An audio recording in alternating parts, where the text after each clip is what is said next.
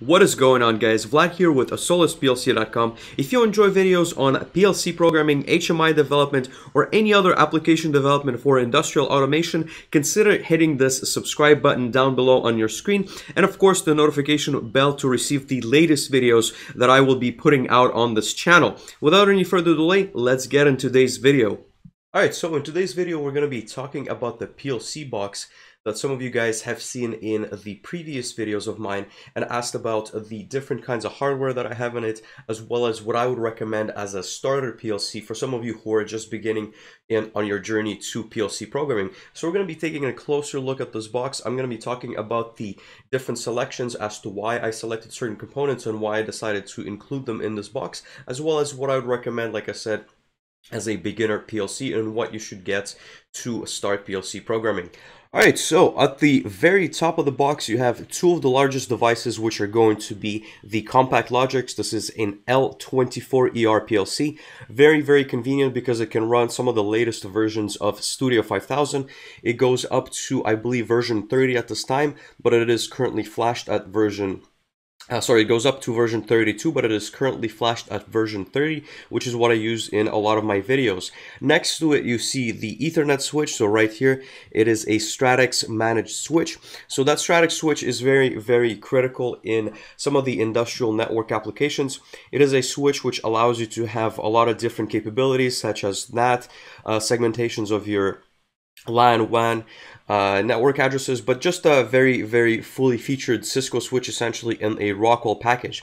That being said, this particular switch is the lower end model, so it doesn't have all the bells and whistles, but it is something really cool to play with, and it allows me to connect multiple devices from this box. Right below this, you see the Micrologix 1100 series.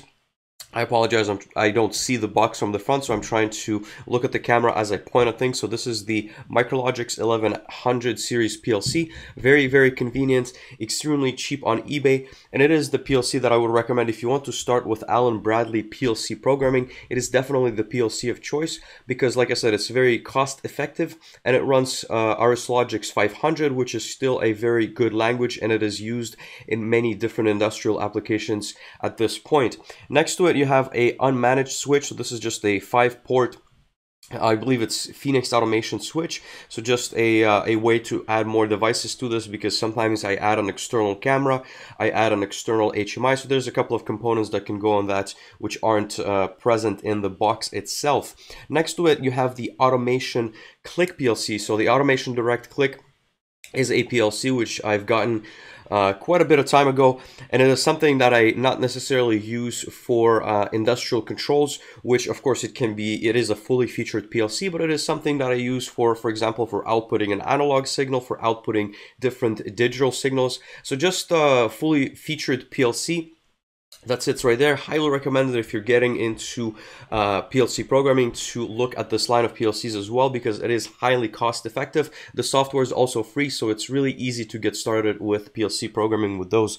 I'm just going to tilt the camera a little bit. What I have at the bottom, the two rows, of course, mostly have terminals, but I also have the power supply. So depending on which devices you're planning to purchase, you will need a 110 to 24 volts power supply in your kit. And last but not least, here all the way at the bottom, you have this Siemens PLC, which is going to be the Siemens S7-1200. It's a PLC that I bought on eBay not too long ago, and I haven't had too much time to experiment with, but from what I've been told, it's one of the greatest entry points into the Siemens platform. I cannot say more about it because, like I said, I didn't really spend that much time to play with it. But from what I've heard, if you're looking into Siemens, which is the dominant platform in the European market, then it's definitely a good PLC to start. And all of these components are going to be listed in the comment section or on the description section below, as well as the Solist PLC forums. So if you have any questions on this hardware, on what else to get, or just get my feedback on some of the other stuff that you're planning to buy, just let me know in the comments and or on the forum. Thank you guys so much for watching my content. If you have any questions on this topic, make sure to leave them in the comment section below. And if you can spend 5 seconds of your time liking as well as sharing that video if you've enjoyed it, that would mean absolutely the world to me. And if you have any suggestions for the channel, what kind of hardware, software I should be covering, then make sure to leave that down there as well. See you next time. Take care. Bye.